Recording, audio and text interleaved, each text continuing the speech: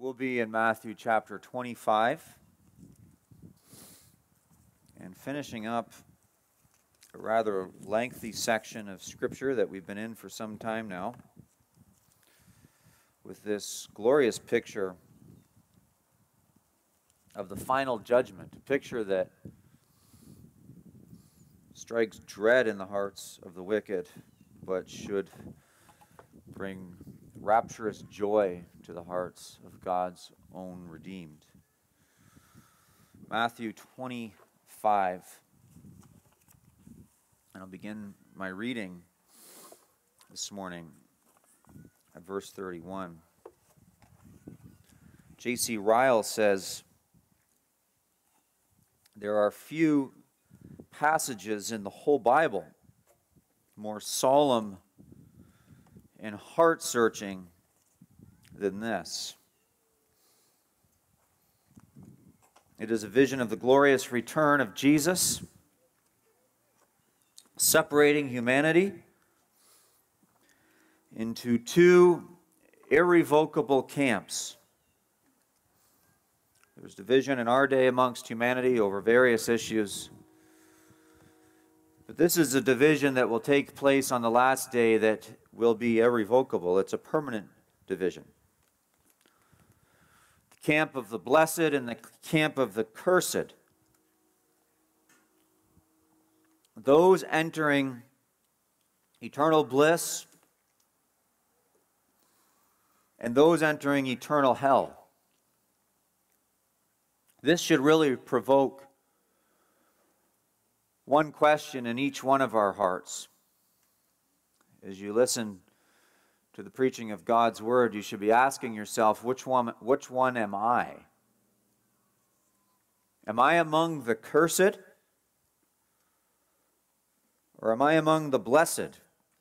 Am I among the ones who will enter the eternal bliss and joy of God? Or am I among those who will enter the eternal torments of hell? Which one am I? Which one are you? Matthew 24, verse 31. When the Son of Man comes in his glory and all the angels with him, then he will sit on his glorious throne. Before him will be gathered all the nations, and he will separate people one from another as a shepherd separates the sheep from the goats. He will place the sheep on his right, but the goats on the left. And the king will say to those on his right, 'Come, you who are blessed by my Father. Inherit the kingdom prepared for you from the foundation of the world. For I was hungry, and you gave me food. I was thirsty, and you gave me drink. I was a stranger, and you welcomed me. I was naked, and you clothed me. I was sick, and you visited me. I was in prison, and you came to me.' Then the righteous will answer him, saying, 'Lord, when did we see you hungry and feed you, or thirsty and give you drink? And when did we see you a stranger and welcome you, or naked and clothe you? And when did we see you sick or in prison and visit you?' And the king will answer them, 'Truly I say to you, that you did it to one of the least of these my brothers, you did it to me.' Then he will say to those on his left, 'Depart from me, you cursed, into the eternal fire prepared for the devil and his angels. For I was hungry, and you gave me no food. I was thirsty, and you gave me no drink. I was a stranger, and you did not welcome me, naked, and you did not clothe me, sick and in prison, and you did not visit me.' Then they also will answer, saying, 'Lord, when did we see you hungry or thirsty or a stranger or naked or sick or in prison and did not minister to you?' And he will answer them, saying,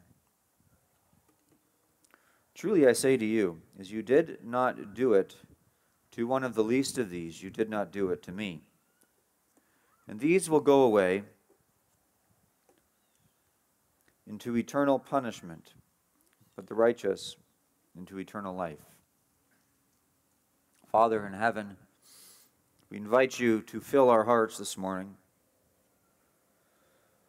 that your presence would come to us so that we would sense your holiness and your greatness, that we would be consumed with a vision of this day that all of creation and all of time points to. This day, when all men and women and children are gathered before this great throne of our exalted Lord, the Son of Man. In this day that will settle all days, when the righteous shall inherit eternal life and the wicked shall be cast into that lake which burns perpetually with fire. Save sinners today and strengthen your church and move with power among us. In Jesus' name, amen. We're finishing up and concluding a longer section of Scripture here that really began with the triumphal entry of Jesus Christ into Jerusalem in Matthew chapter 21, verse 1. So this is bringing to completion about 5 chapters of Scripture. Jesus enters Jerusalem. Jesus spends his time in the temple. Jesus leaves Jerusalem, and on his exit from Jerusalem, he speaks to his disciples from the Mount of Olives, where we find ourselves today. So this wraps up that section of Scripture. It's taken us a year to get through that section. I actually looked at my notes, and it was August the 8th, 2021. We were out on the field over here when we started this section. And so here we are today, completing it. It ends also a smaller section that began in chapter 24, verse 1, known as the Olivet Discourse, where Jesus prophesies the destruction of Jerusalem and the temple, and then prophesies his second coming. All of this is recorded in this section. An even smaller section, this wraps up today, specifically dealing with the second coming, which occurred in a series of parables. We have the parable of the thief in the night in chapter 24, the parable of the wise servant in chapter 24, the parable of the 10 virgins in chapter 25, and the parable of the talents, where we were last week, in chapter 25. And all of this points to the second coming of Jesus Christ, and each one provokes us to ask the question, are you ready? Are you ready? Are you ready for that day? And this section, if any of the sections, if any of those parables in this Olivet Discourse, if any of them provoke the question of your own readiness before God, this statement of prophecy in today's text should do it. You haven't asked that question yet, you should today. Are you ready? Are you ready to meet Jesus? The parable of the talents last week likely prompted another question in your mind. It should have. And the question that it likely prompted in your mind last week is, what type of investment is God looking for? He's talked about investing your talents wisely and how the master returns and in that parable rewards his servants on the basis of how well they invested their talents. A couple of the servants invested them quite well, then one servant just buried them, and he was cast out into the outer darkness, but the other 2 servants were rewarded. And so it really should, as I ask, what are you ready? I'm also asking, how have you invested your spiritual resources? And you should have been asking, well, what type of investment is God looking for? And today provides your answer as to the investment that he's looking for, at least in some respect. And here's what he's looking for. As God looks out on you, he's asking this question. Do you love his people?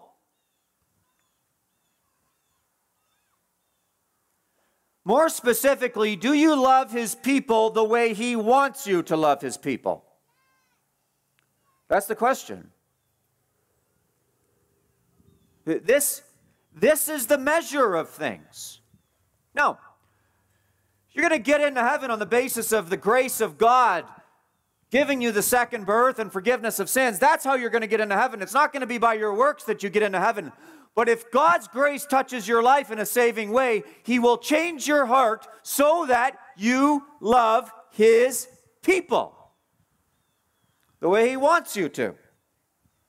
It's not salvation by works, but it is salvation by grace, and it's a grace that changes us from the inside out, so that those who have saving faith, which is a gift of grace, produce the works of righteousness that verify that faith and that grace is active. It actually gives assurance. There's assurance available to those who have fruit. If you have the fruit of righteousness in your life, you should have a message of assurance today. There should be a bit of introspection that takes place. You should be asking yourself, do you have the second birth? And to those without these tokens of God's grace in your life, namely these works of righteousness that He's speaking of in this text, there should be a cry for mercy. And in fact, I think this text should prompt every single person that can hear me today to cry out to mercy, cry out to God for mercy, and just beg God, oh God, have mercy on me, a sinner. These texts are to reduce us to beggars for mercy. They're to reduce us for beggars of mercy. God, have mercy on me. If you leave the service today and you leave the sermon today saying, God, have mercy on me, a sinner, that is a good thing. That is a good thing. But let me just outline this quickly before I get into the body of this text. We're going to look at the king who separates the sheep from the goats. Then we'll see the king who rewards the sheep, and then the king who damns the goats. Easy. He separates the sheep from the goats. He rewards the sheep. He damns the goats. Now, it's actually interesting as I kind of reflected on this, because you might have noticed that in our day and age, people mock sheep. They call people sheeple. But really, if you're a sheep and you're trusting of God, that's a good thing. And then people who excel in various fields, they call them the goat, which is kind of interesting. If somebody's very good, they say, well, that's the goat. Well, that seems to be the inverse of what Scripture is telling us. Because Scripture is telling us that the goats go to hell and the sheep go to heaven. So just keep that in your mind. But regardless of that, it's not a major issue, but it's just something I thought I would point out. The Bible tells us that at the last day, the Lord Jesus will arrive, and this King, Jesus Christ, will separate the sheep from the goats. Verse 31 through 33, a vision of the final judgment, the glorious return of Christ, and the final separation. Verse 31, it tells us that the Son of Man will arrive. When the Son of Man comes in His glory. This is the exalted Christ of Daniel chapter 7. He arrives in glory, and He arrives for judgment. It tells us He comes in His glory, okay? And all the angels with Him. He has this glorious entourage. Then He will sit on His glorious throne. You have this picture. And if any picture in the Bible should prompt you to worship God in Christ, it's this picture. Picture it, won't you? You have Christ descending from the heavens. Scriptures tell us His eyes are like fire. And He's shining as bright as the sun as He returns bodily, eyes piercing. His body is as shining as the sun. And not only is He shining as the sun, but He's surrounded by an entourage of thousands upon thousands upon thousands of glorious angels, angelic beings, that they themselves radiate glory. And so picture this, if you will, the Lord Jesus descending from the heavens, as I have just described Him, and He's coming to earth, and the whole world is beholding Him. He's surrounded by the angels. The angels are standing there, and they're watching Him. And what does He do? He sits down while all are standing. And He is the one that takes a seat. There is a splendor, there's a brightness, there's a brilliance, there's a radiance that is all compounded. as one commentator noted. If there is a picture in the Bible that should prompt you to worship him, it's that. But it goes on, the description is in more detail. You have the Son of Man glowing like the sun, with eyes of piercing fire, surrounded by thousands upon thousands of radiant angels, and he sits down in the middle of them as they stand there watching. And then the next step unfolds in verse 32, where he gathers the nations in front of him. Before him will be gathered all the nations. This is the greatest gathering that you could imagine. This is 10,000 packed football stadiums, and then some, gathered to behold this glorious Christ. And all of them are standing in silence as he sits, and all of a sudden it dawns upon humanity. It's true. It's true. Here he is. Here's the day of reckoning. It's happened. The last call has already gone out. The last call to repentance has occurred. And now, having given the last call of repentance before his arrival, he arrives. There is no call to repentance. And now justice will be meted out, and the wicked will be cast into hell, and the righteous will be going to heaven, or living in heaven on earth forever and ever. And by the way, the last time the nations had the opportunity to publicly behold Jesus Christ, it was a very different picture. The last time the nations had the opportunity to publicly behold Jesus Christ, he was humiliated and crucified by the nations on the cross, Jew and Gentile alike, at the hands of the Romans, fulfilling the desire of the Jews. And there he was shamed and he was crucified, and they mocked and they scorned him and they spat upon him. But now, here he comes again for this next public display, and this is a glorious public display indeed. He arrives surrounded by angels, he sits down, and then he beckons in an irresistible call for all of the nations to come and stand in front of him. As John Broadus said, the judge wants a homeless wanderer now enthroned in glory, once despised and rejected, now accepting or rejecting, once subjected to unrighteous judgment, now judging the world in righteousness, and he will separate. Verse 32 through 33, it says, and he will separate people one from another as a shepherd separates the goats from the sheep, or the sheep from the goats. And he will place the sheep on his right, but the goats on his left. This is built on the reference to the shepherd who divides in Ezekiel 34, verse 17. And it was common, apparently, for Middle Eastern shepherds to mix the goats and the sheep as they grazed during the day, and then to divide them in the evening. From a distance, they look somewhat similar. But up close, the shepherd can tell the difference, and from a distance, all human beings look the same. As Jesus looks out from the heavens, and he looks out at the nations, he can see the distinction, though. There is a sheep and there is a goat. You might look out and they all might look the same. I might look out from this pulpit here and I might see hundreds of you sitting there, and I say, well, they all look the same. It's all just people. But Jesus has the ability, his eyes pierce through it all, and his eyes cut through all of the pretense, and he's able to see from heaven, even as he will be able to declare on that day, that is a sheep and that is a goat. And he knows. Are you ready for this division? The right hand is the place and position of honor. And so the sheep are initially marked off for honor because they're placed on his right. And on the left is the opposite. It is a place of contempt. And we see very quickly a glorious judgment scene, and the judgment begins to be meted out.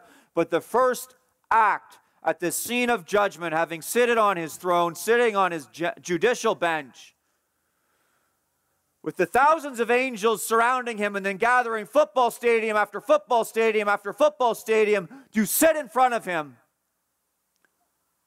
His first act is to divide. Cut humanity in half. The sheep on the right and the goats on the left. The next step is he rewards the sheep. This is what happens next. This is his first declaration of judgment, is the commendation towards the sheep. Son of man, in verse 34 it says, then the king will say, he's now referred to as the king, by the way. You might have noted the sermon series through Matthew, as long as it's been, is called The King Has Arrived. He's referred to as the son of David in chapter 1, verse 6 of Matthew. He's referred to as King of the Jews by the wise men in chapter 2, verse 2. Matthew calls him king with an Old Testament quote in Matthew 21, verse 5. He's insinuated to be the king in the parable of the wedding feast, but this is the first time in all of the Gospel of Matthew that Jesus has referred to himself as king. Up until now, he has not said he's the king. Matthew's told us, other people have told us, some have pointed it out to us, but this is the first time that it is self-declared that he is the king. And this is how the way God works. God works by slowly declaring himself over time, slowly revealing himself over time, so that as time goes on, you receive more information, and this is how it has worked in the Gospel of Matthew. Well, he speaks to the sheep, this king, speaks to the sheep in verse 34. Then the king will say to those on his right, come, you who are blessed by my Father, inherit the kingdom prepared for you from the foundation of the world. So picture this, if you will. The scene's getting more glorious, isn't it? The Son of Man is seated on his throne. His eyes are fire. His body is glowing like the sun. The thousands of angels, while he's seated, are standing to attend to him. The throng of humanity is before him. He's now divided humanity in half. You could picture that sea of humanity dividing in half as Moses would have divided the Red Sea. Right there they part. Right and left, sheep and goat, righteous and wicked. And then he points to the sheep and he says, I will give you my kingdom. This is my kingdom that is prepared for you since the foundation of the world. Notice this kingdom. It's been prepared since the foundation of the world. There's effort, there's thought, there's work. Meticulous amount of thoughtful detail has gone into the preparation of this kingdom. The curtain is drawn back and they get to look at the kingdom. They get a glimpse of it. Imagine a kingdom, the steeples, the spires, the palaces, standing tall over the streets of gold, reflecting in all of their glory across this crystal sea, decorated with lush gardens and the brightest of flowers. All of the variety organized in such a way, so detailed that it's something the king has been wanting to give them from the foundation of the world. The effort, the work, the thoughtfulness that has gone into this. He himself, what does he say? He has prepared it for you. For you. And then we have this glowing with his presence. What does he do?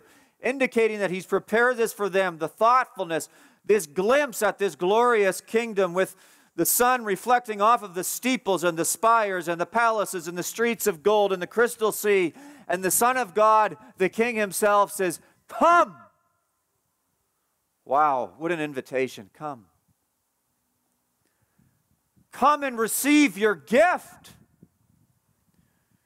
The meek of the earth who have suffered at the hands of the wicked and who have been scoffed at and laughed at and deprived of vindication until this day, come. Come and receive your reward. What a reward it is. What a reward it is. The king tells them, having given them the kingdom, what has marked them off is heirs of such a prize. He tells them, how is it that they have been branded? How did he brand them? How have they been marked off as his own? Well, they loved him tangibly. In verse 35 through 36, it tells us that was the branding of the sheep. The shepherd branded the sheep. He marked the sheep off by branding them with a love of Christ that manifests itself in a very tangible way.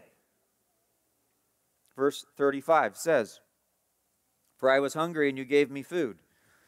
I was thirsty, and you gave me drink. I was a stranger, and you welcomed me. I was naked, and you clothed me. I was sick, and you visited me.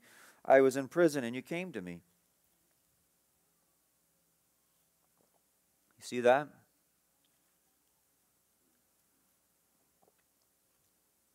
They saw that he was in need, and they cared for him. The sheep, however, revealing their meekness and humility, are actually a little shocked. They're surprised that he's speaking so well of them. In verse 37, they kind of retort back. They don't retort back saying, "Of course, Lord, we've earned it." They say, "What? We did that?"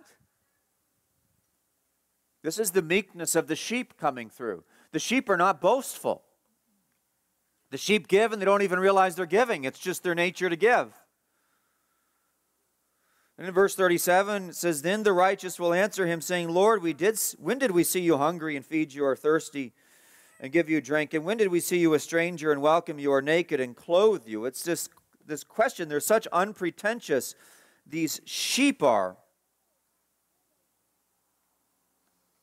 "And when did we see you sick or in prison and visit you?" So unpretentious are they. This conversation between the king and the sheep is humanity has been divided. And he's sitting upon his throne with the thousands of angels around him, the football stadiums of people in front of him. Humanity divided, marks off his sheep, unveils with the curtain the kingdom of God, and says, "There it is, it's yours." And then he tells them how he's marked them off. They're such benevolent people towards his very own people. They've displayed a love for his people, and they just kind of retort back in awe. "Really? We did that? We didn't even know we did that." The sheep of God are not boastful, are they? This is so counterintuitive to our own day and age, when people love to boast and inflate themselves. Everyone's their own superstar online. But the king answers them in verse 40. "And the king will answer them, Truly I say to you, as you did it to one of the least of these my brothers, you did it to me." Did you see that? He recognizes them by how they cared for him, and he recognizes their care of him for how they cared for his people. Do you notice the little word? My brothers. The least of these, my brothers. This isn't a general benevolence toward humanity. This is a specific benevolence towards those who are indwelt by the Spirit of God. He recognizes the love of his own people by their love of his people. This refers to all of Christ's poor. And our thoughts are probably, and likely should be, especially with the mention of prison in here, his persecuted poor. Especially the persecuted poor. But all of Christ's poor. But especially the persecuted poor. All of Christ's people. This is not a reference generally to humanity. This is a reference specifically to his people, his brothers. He so identifies with his people, and this has come up, by the way, before in Matthew chapter 10, verses 40 through 42. He so identifies with his people that when we treat his people a certain way, he recognizes that is how we treat him. And then he distinguishes between these two types of humanity on the basis of how we treated his people on the day of judgment. Isn't that something? Now, having gone through our own persecution, not as strong as some have gone through it in times past in other parts of the world, but nonetheless having experienced it, you can understand the stigma that comes by associating with the persecuted. Oh, you really want to give food to those people? Oh, you really want to be around those people? Do you really want to identify with them? I mean, you know what they believe. You know what they do. You know what people say about them. Do you really want to be among those people who actually give food and help and benevolence and visit them when they're in prison? I mean, goodness gracious, they're in prison for a reason. They broke the law, don't you know? I think the insinuation here is that they're in prison because they're being persecuted for being in prison. Or they're being persecuted, and the consequence of their persecution, of their obedience to Jesus Christ, is they're in prison. Yes, they broke the law, but the laws were unjust, so they ended up in prison. This passage, by the way, I should just let you know personally. This passage personally, on a very personal level, it was one of the very first passages that came to my mind when James Coates was arrested. And Tim Stevens, by the way. And I saw so many Christians, so-called, and so many pastors slandering those two men on the internet. And I thought about this passage, and I hope you did too. I wanted to identify with them. Because these are the people that the Lord identifies with. The people that are persecuted for righteousness. Your love for God's people, especially God's people when they suffer, is God's branding of you. It's a branding of God. A cattle farmer will brand his cattle with a mark that he will burn into their flesh or tattoo on them. And God has branded you with the mark of the love of God's people if you are truly among His converts. He will mark you off, and He says, that's how I know he is mine. That's how I know that she is mine. He or she loves my people and cares for my people and shows kindness to my people even when the world won't. And the world hates them and locks them up and throws them in prison. The point is that Christ so identifies with His people that the ones who are willing to bear His reproach with them are the ones that He will identify with on Judgment Day. I just got to ask you before I move on to this next section as I talk about the goats. Finishing up on the sheep. Will you join God's people in bearing the reproach of Jesus Christ? Will you join God's people in bearing the reproach of Jesus Christ? And bearing the shame that comes by identifying with the crucified Savior and the people that live for Him and Him alone? Won't you join that? Won't you become a Christian today? Stand up and say, I am saved. I want to be born again. I want to have Jesus Christ. I want to have His eternal reward. And I will count all of the material blessings of this world with contempt if it means I receive the kingdom of heaven. Won't you become a Christian today? This is a call, by the way, to care for not only the persecuted, but the true poor and sick among us. And some of you do that. Many of you do that on a regular basis. Your lives are preoccupied with caring for the sick or caring for those who are hurting. Some of you have sick family members or sick children or sick parents, and they need you on a regular basis, and you are exhausted and you're caring for them. It is exhausting, but by the way, this is evidence of your genuine conversion before Jesus Christ, because this is how He will mark you off on Judgment Day. When you are looking into the eyes, or you are caring for that sick person or that poor person or that persecuted person, and you're willing to identify with them, the Lord is looking down on you and He's saying, that person is identifying with me, I will identify with that person. This is the love of God. This takes place week in, week out, in 1,000 different ways in a truly converted church that nobody sees but the Lord. Some of you, you continue on and you care for people and you love people and you serve people and you say, nobody sees it. The Lord sees it. And the Lord cares. And He identifies with that. And He looks down from heaven and He says, that is one of my branded sheep. Not a goat, but a sheep. It's evidence of genuine conversion and future glory. And they receive their reward. this glorious kingdom, spires and steeples and palaces and streets of gold and crystal sea, and most importantly, gilded with the glory of Christ. He in the middle of it, and his people living in love and joy for all eternity. He rewards the sheep. But finally, he damns the goats. He damns the goats. Having spoken to the sheep on the right, he addresses the goats on his left, verse 41. Then he will say to those on his left, "Depart from me, you cursed, into the eternal fire prepared for the devil and his angels." I hope you notice the distinction between this pronouncement and the pronouncement to the sheep.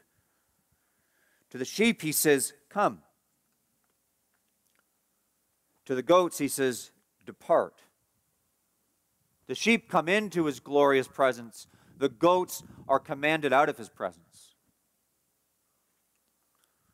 To the sheep, in verse 34, he says, "Blessed." To the goats, he says, "Cursed." The sheep receive the eternal blessing of God, but the goats receive the eternal curse of God. The sheep receive a place prepared for you. The goats receive a place prepared for the devil and his angels. Do you see the distinction? The goats go to hell, and the sheep go to heaven. But by the way, I'm going to look at why the goats go to hell and why Jesus damns them. And I want you to note, the goats go to hell not for what they do, but for what they don't do. Now, there's plenty of places in the Bible that tells us that people will go to hell for what they do. You'll go to hell. Adulterers go to hell, and thieves go to hell, and liars go to hell. That's all over the Bible. But in this text, it doesn't mention any of that. It doesn't mention the bad things they do. It mentions the good things they don't do. I hope you understand that, because that's important. Here, he damns them for the good things they don't do, not the bad things they do. Verse 42. For I was hungry, and you gave me no food. I was thirsty, and you gave me no drink. I was a stranger, and you did not welcome me. Naked, and you did not clothe me. Sick and in prison, and you did not visit me. Did you see that? It's not enough for us to not do evil. That's not the only thing that marks a Christian off. The Christian isn't known just for not doing evil. The Christian is known for what? For doing good. I think there's too many people that come to church and they embrace the principles of Christianity because they want to embrace wholesome principles or conservative principles. And they say, I'm tired of the putrefaction of the world, and so I want to be around Christians because these are wholesome people, and so they say, I'm just not going to do evil. But Jesus says that's not the only thing that marks off a Christian. A Christian is marked off not just by a repulsion of evil, but by actually putting in an effort to do good. And these people go to hell because they didn't do good. They didn't actually do acts of good. And by the way, I just tell you pastorally, my observation is that the absence of doing good typically leads to the presence of doing evil. The absence of good works creates energy for bad works. I've seen this so many times. Specifically with people that are dealing with sexual immorality. And people that are doing with sexual immorality, they got all this energy that they're putting into sexual immorality, whether it's porn or adultery or homosexuality, and all of this energy is going into that. Why is their energy going into that? Because they're not putting energy into good. Their eyes are on themselves. And a sure tell sign of conversion is that the eyes are no longer on yourself, but they're on God. But if they go to hell for not doing good, by the way, how much more will people go to hell for actively doing bad? And if these people go to hell for not doing good to God's people, how much more will those go to hell who do bad to God's people? Note their pride in verse 44. It says, then they also will answer, saying, Lord, when did we see you hungry or thirsty or a stranger or naked or sick or in prison and did not minister to you? Notice their pretension, their pride. While the righteous weren't even aware of their good works, their humility, the wicked aren't even aware of their absence of good works, their pride. The righteous are busy doing good works because it's just how the Lord's made them up, and they're just doing it. They don't even realize they're doing it. And the wicked, they come to Judgment Day and they say, what? I didn't do any good works? Are you kidding me? This is a word to the self-righteous, the self-assured. The person who loves to pat himself on the back for his own good works. This is a word to you. Be careful, because the people that stand before God on Judgment Day that He damns, the goats, will be convinced that they've done enough good works to get into heaven, but they'll go straight to hell. This is humbling stuff, full of pride and pretense.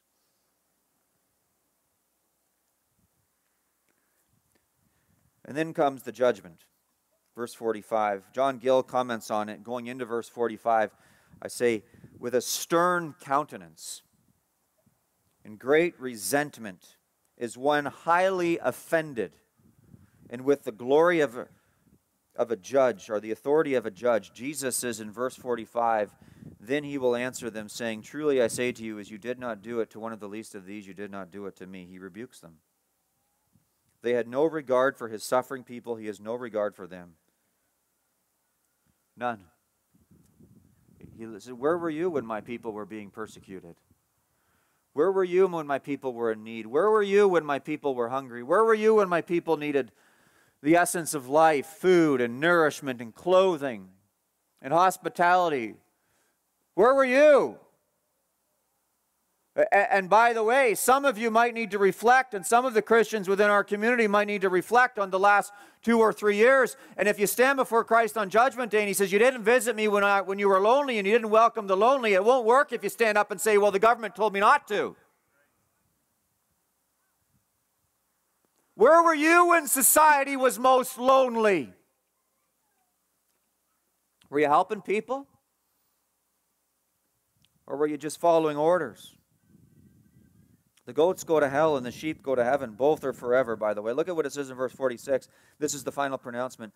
And these will go away into eternal punishment, but the righteous into eternal life. Did you see that word eternal before each of them? Modifying each noun there. Eternal punishment and eternal life. Did you see that little modification? That little adjective before each one? You know what that tells me? It tells me that people in hell will be in hell just as long as people are in heaven. That surely as heaven is forever, so as hell is forever. That's what it tells me. The punishment of goats lasts just as long as the life of sheep. Both are forever, and both are eternal, and the sentence is pronounced, and that is it. There's no going back. Forever. It's a long word, forever. It's a long word. 10,000 years, forever has just begun. 10 billion years, forever has just begun.